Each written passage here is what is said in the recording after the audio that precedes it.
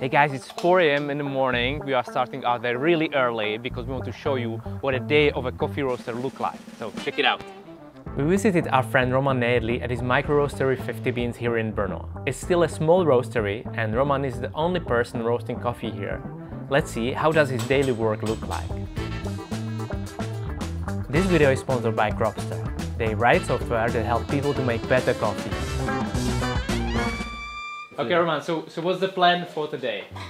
So today I'm roasting 26 batches of coffee. Each batch is 12 kilograms, so there is from 6 to 7 hours of roasting ahead of us. We will prepare green coffee into the buckets and we will roast it batch by batch. Okay, so now we know the plan. We will roast over 130 kilos of coffee, so let's get started. So I initiated warm-up process and it will take 30 minutes to warm up the machine to the working temperature. Now we are going to weigh in the coffee to the buckets to make it ready for the roasting. Here I have the green coffee which is roasted only this week. The main storage is somewhere else because the heat that is coming out of the machine is not good for the shelf life.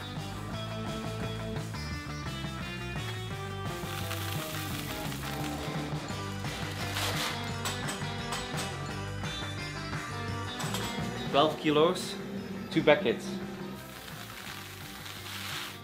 Once all coffee that should be roasted today is pre-dosed in the packets, we can start loading coffee batch number 1. Now I'm going to transport coffee to the hopper and I use this elevator to do it. Then I set the charge temperature, so now I'm waiting until it reaches 240 degrees.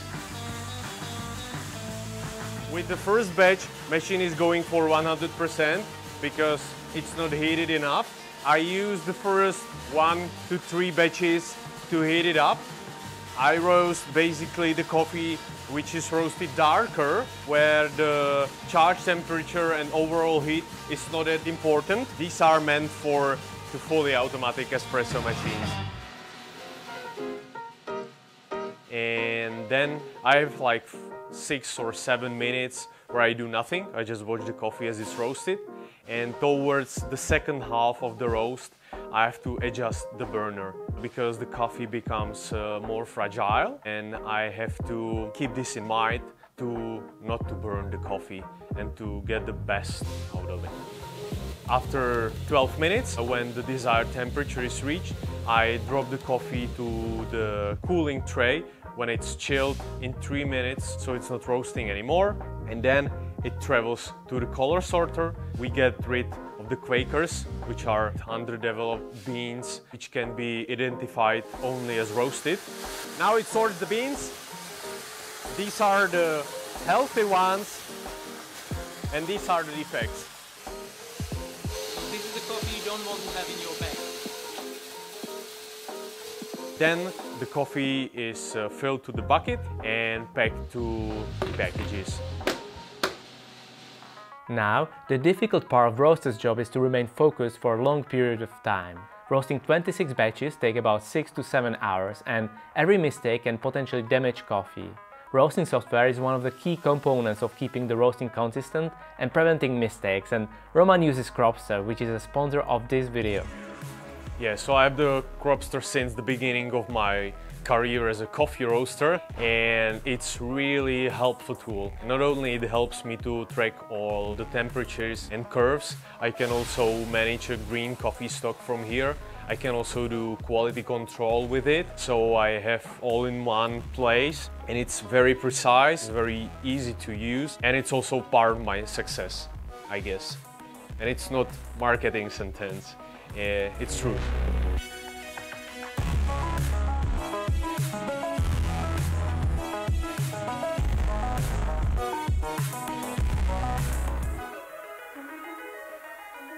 That was the last batch, right, today? Yeah, it was the last batch for today.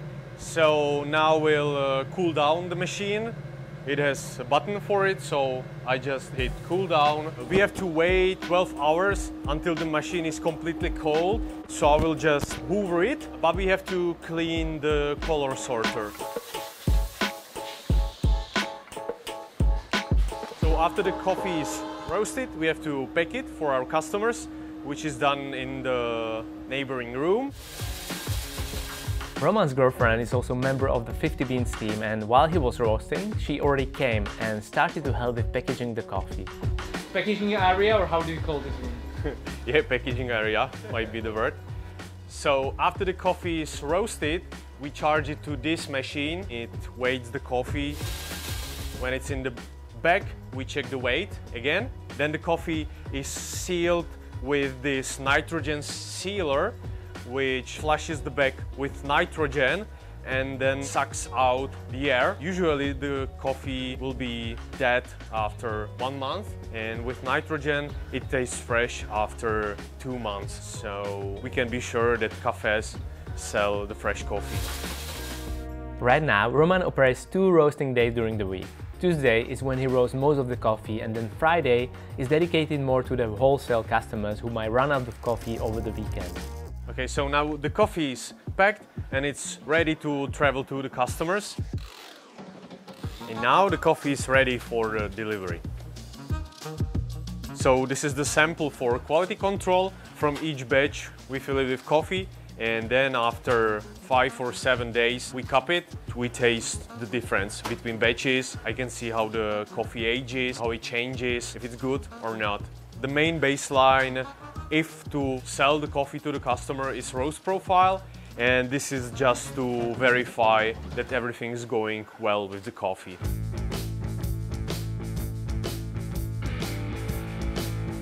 When does the day of the coffee roaster actually end? After we pack all the coffee, I go to do some CrossFit. Then after a workout, I get back to the roastery to do some office stuff. I do some invoices mostly, answer some emails, because during the roast day it's not much time. And then I go to bed because I woke up very early today.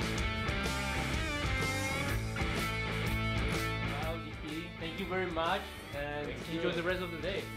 Okay, so there was over 10 hours that we spent inside of the roastery learning all weekend about what happens behind the scene, and we hope that you enjoy it because we learned so much.